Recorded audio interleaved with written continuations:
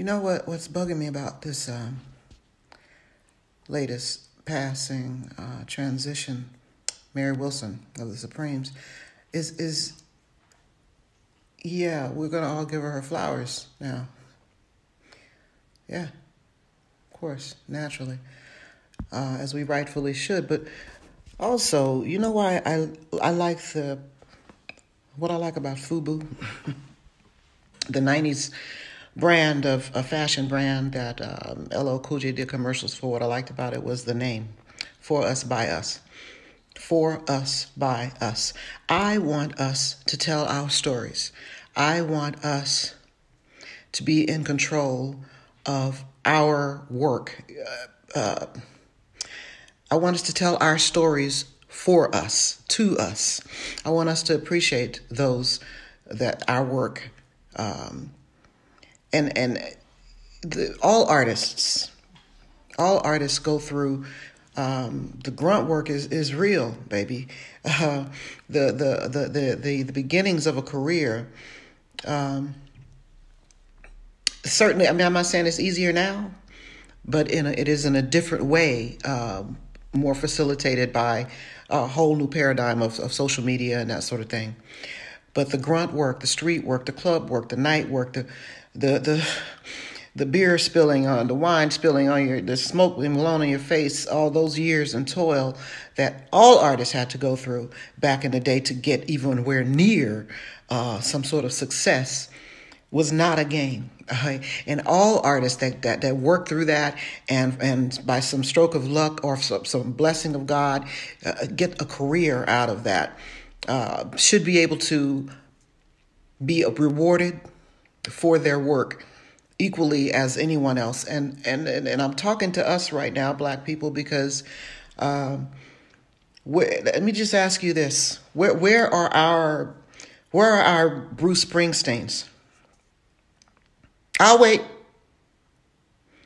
Where are our Rolling Stones? Where's our Metallica?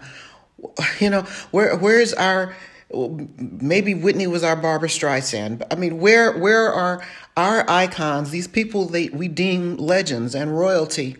Where are they? Are they having to struggle? You know, Earth, Wind and Fire. They can't fill out a stadium like the Rolling Stones or Aerosmith. They couldn't do that, and they should have been able to do that with all the hits that they had and all the money they made, the labels that they were signed to.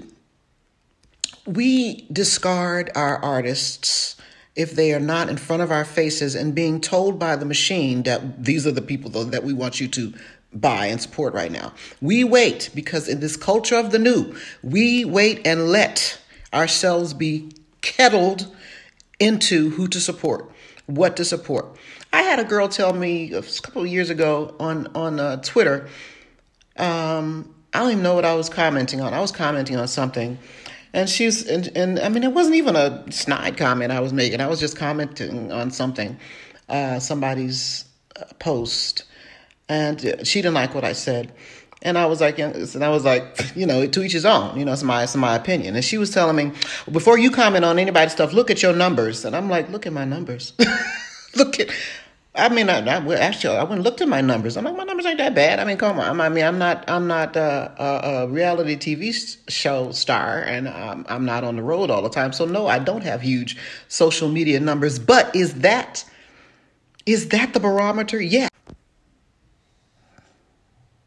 Okay, so the last video cut me off. So yes, I was saying, is social media the barometer? Yes. Should it be? Not necessarily. Certainly for artists that are not part of this world. Okay, I'm not saying part. Oh, that's harsh. I don't mean part of this world, but I mean who aren't putting out records right now, like the Rolling Stones. Okay, they're not putting out records. But are they required to have a TikTok account? Are they required to, you know, be active in daily postings on Instagram? No, they're not.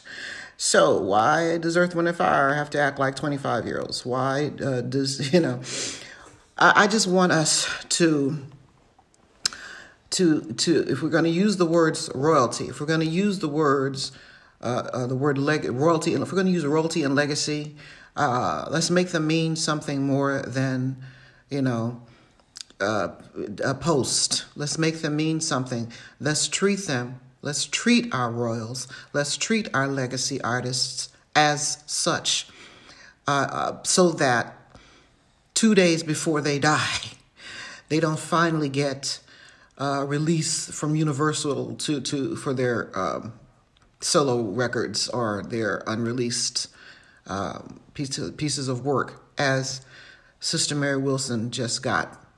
2 days ago, she posted on her YouTube account about finally coming to a settlement with Universal Music. Who's gonna benefit now? Her family better get them coins, Miss Universal. Okay. But I'd like to at least have this conversation about how we deal with Black people, how we deal with our legacies, how we deal with our royalty. How do we treat them? Unless they're on the charts, on your radio or Spotify, how do we treat those artists? I think unfairly, and I think sadly. There should not have to be an R&B society to take care and feed, Sugarfoot from the Ohio Players, or, we shouldn't have to have that. Earth, Wind, and Fire can't fill a stadium by themselves, but Aerosmith can. I love Aerosmith. No hatred there. But we gotta put a whole bunch of us on a damn flyer for folks to show up. Why is that, y'all? What is up with that? It burns me and it hurts me. I know a lot of artists feel the same way, but people are afraid to say stuff because, to make you look like, well, shit, this is the reality. It's the real. And if we don't have conversations, then nothing goes anywhere. So that's how I feel. And if y'all want to holler about it, I'm open to holler about it. Let's cut off again. So yes, I'm open to getting on a Zoom, having a conversation. Because let's try to help each other. Let's help ourselves. Let's treat each other better. Let's do better. Okay? That's all. Okay. Rest in power, Sister Mary. You did it. You did that thing. Now let's do ours. I love you.